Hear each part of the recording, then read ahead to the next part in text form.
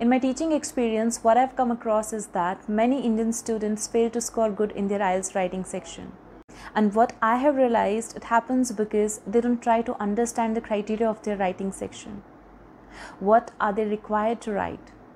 For scoring good bands in your IELTS writing section, one needs to follow a proper sentence structure, including punctuations, including good sentence structure, variation in your sentences, and good vocabulary as well.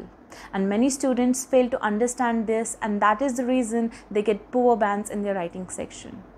The purpose of making this video is to make you realize, to make you familiar with the writing criteria. So let's have a look that what are the 4 main criteria on the basis of which your writing scores is going to be checked. First, task achievement. Second, coherence and cohesion. Third, lexical resource. And fourth, grammatical range and accuracy. So it is very important while writing, you need to consider all these 4 criteria to score good in your writing. If I'll say task achievement, I mean that whatever is being asked in your writing task, you're required to give a relevant answer.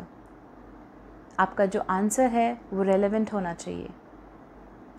You need to stick to the point.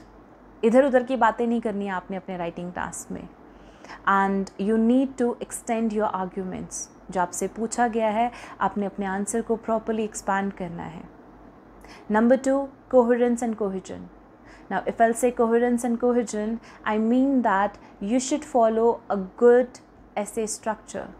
आपका जो essay है उसका, और be it a task one as well, उसका जो body structure है वो proper होना चाहिए.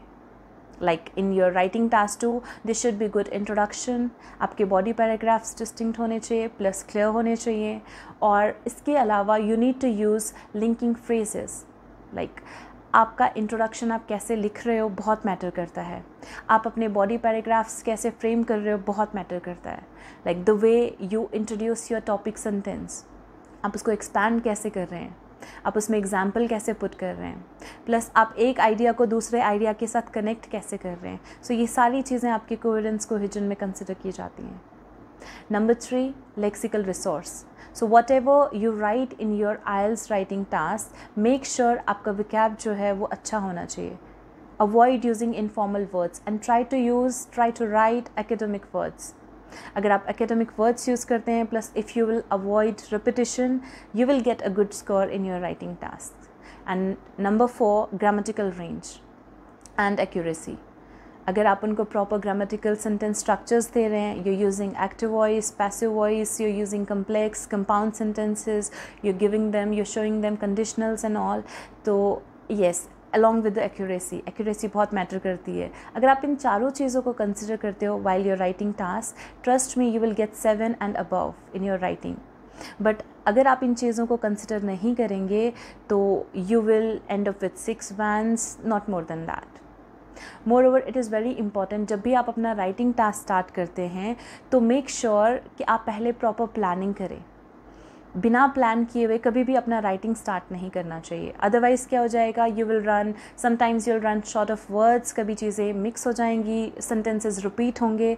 तो इस चीज़ को ओवरकम करने के लिए पहले ही अपने 5 मिनट्स स्पेयर कर लीजिए, ताकि उन 5 मिनट्स में आप पहले प्लान कर पाओ कि आपने इस राइटिंग टास्क में लिखना क्या है. आपके पॉइंट्स, आपके आइडियाज़ पहले से ही क्लियर होने चाहिए, और उसके बाद जब आप लिखना शुरू करो उस टाइम ऐसा ना हो कि आपको सोचने की ज़रूरत पड़े. वो सोचने वाला काम आपने पहले ही करना है. अगर आप इन सारी चीज़ों को कंसिडर करेंगे तो trust me, you will get a good band score in your IELTS writing. Thanks for watching this video. I wish you all the best for your preparation.